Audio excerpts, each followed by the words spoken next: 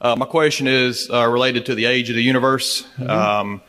Lots of different theories out there about whether young Earth, old Earth. So my question will be, according to the scriptures, Exodus 21:10 speaks of a 6-day creation, and how would you respond to that from an old Earth perspective? I'm absolutely convinced the universe is at least 60 years old.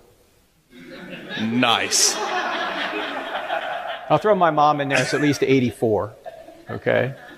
With regard to the age of the universe, Christians argue over this, but the point here about God rested on the seventh day, right? Well, God is still at rest. The seventh day is longer than the other days because he's still at rest. So if the seventh day is longer than 24 hours, maybe the other days are too.